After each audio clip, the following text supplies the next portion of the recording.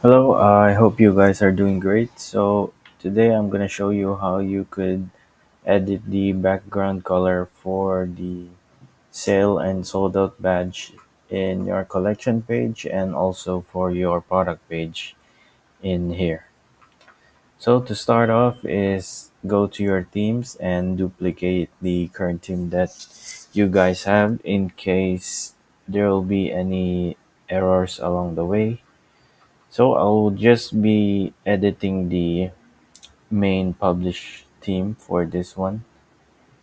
So the guide here is also uploaded in my Medium blog in here, so you could have an in-depth instruction on how this customization works. So first off is go to your base CSS. You could just simply search it in here, and from the code that I will provide, you would just simply copy all of this.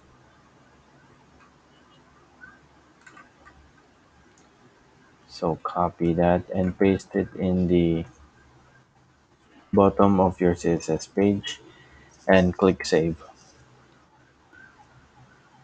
So to check if that incurred any changes, we're gonna click refresh. So yeah, as you can see now in the product page, the sale badge is now changed, and on the product page, we'll try to, yeah, so same color, but definitely you can change the color for the collection page and also for the product page. So in here in the base CSS, you would see a comment in here saying collection page and sections. So basically, just to quickly explain, this is basically the current color of the badge color in the collection page.